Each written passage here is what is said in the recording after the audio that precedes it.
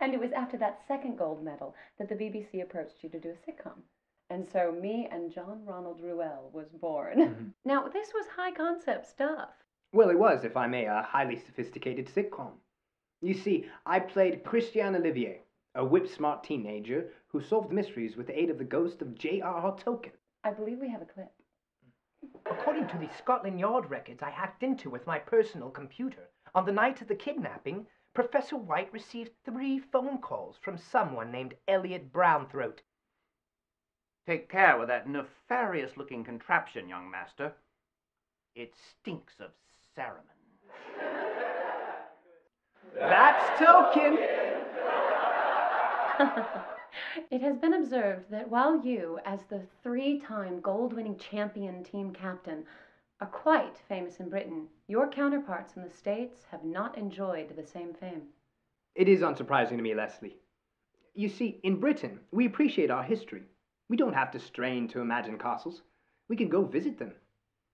Goblins and Gold, it's like stories we tell ourselves about ourselves. It's in us. Swords and knights and fantasy in general. Tolkien, C.S. Lewis, J.K. Rowling. It's no mistake they're all Brits, yes? In America, you could barely remember back past this morning's latte, can you? Half your population knows nothing about what happened before they were born. Plus, for you Yanks, RPGs are more about wish fulfillment than good old-fashioned storytelling. Interesting. Now, it has been rumored that you and your team will complete your training in Los Angeles under legendary role-playing coach Santiago Velasco de Valdivia. Can you confirm this? Fuck. We will be training in Los Angeles, yes. Beyond that, Leslie, I'm not really at liberty to say.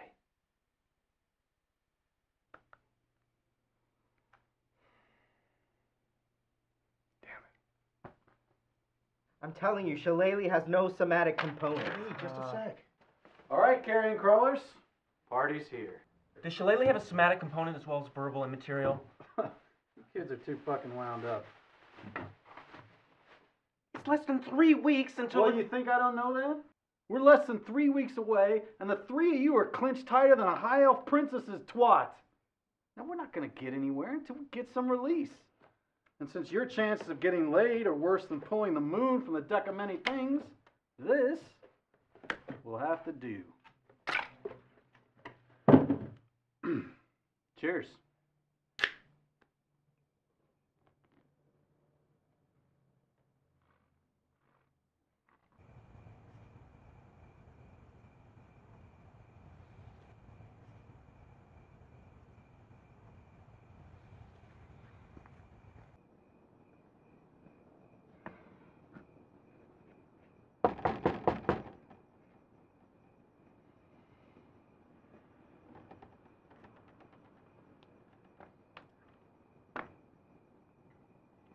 Fuck you want?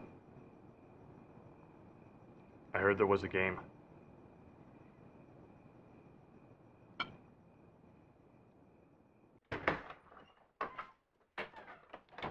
Honey?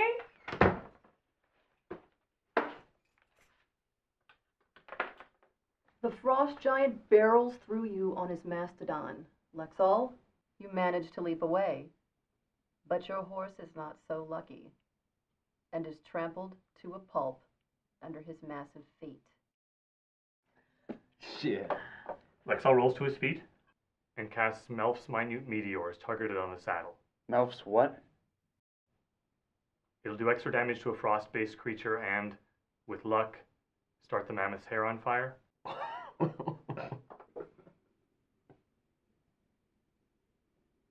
Roll it.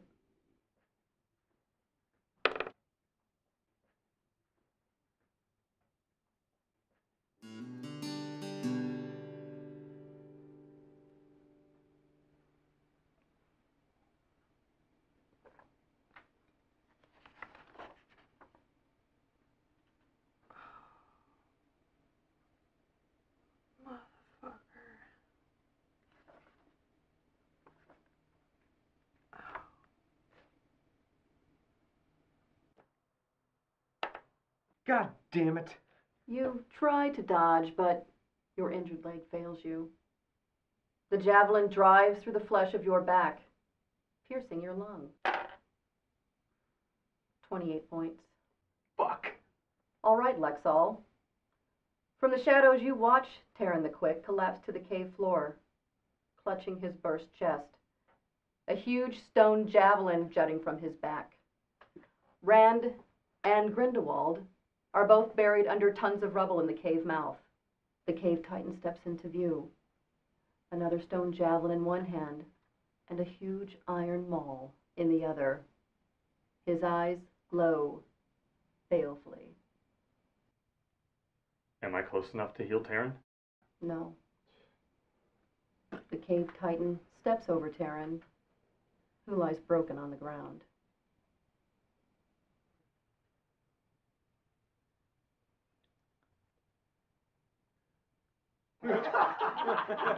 Yeah, the werewolves are like chewing on her face, remember?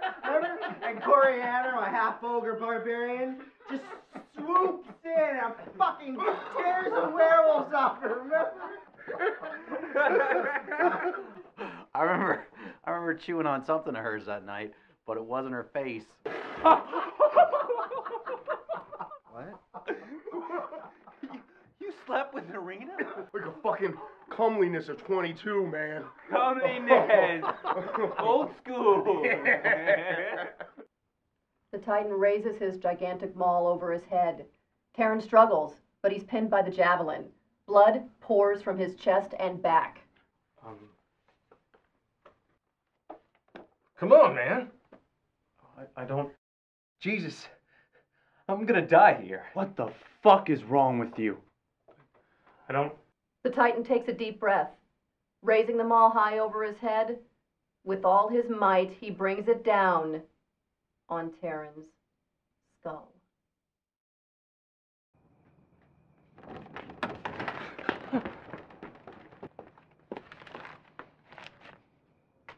Fucking coward. You slept with Arena? So? You knew I was in love with her. Dude, you were never gonna close that shit. Someone had to step up. Frankly, it was hardly worth it. She fucked like a priestess of Heronius. What fuck, dude? I saved her! You have the finesse of a fucking Eton. Richard? You can't even play a priest right. Don't say that. Give me that gauntlet. No! You don't deserve it. Unclench your fist. Come on, you harpy snatch. You fucking bugbear. Give it to me, you fuck. Fine. Scab.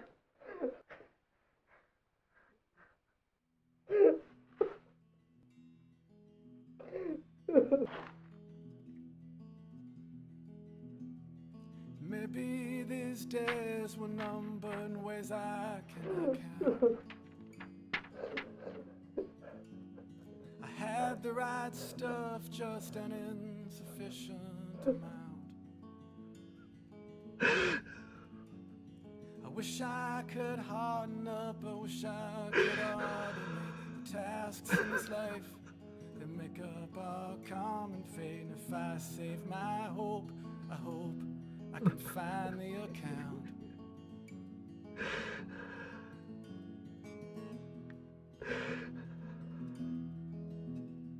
Maybe these armaments were mine when I got uptight. The friends who've abandoned me don't keep me up at night. If I had meant to do differently, then I still would have fucked up again and again. Vision don't help you at such precipitous height.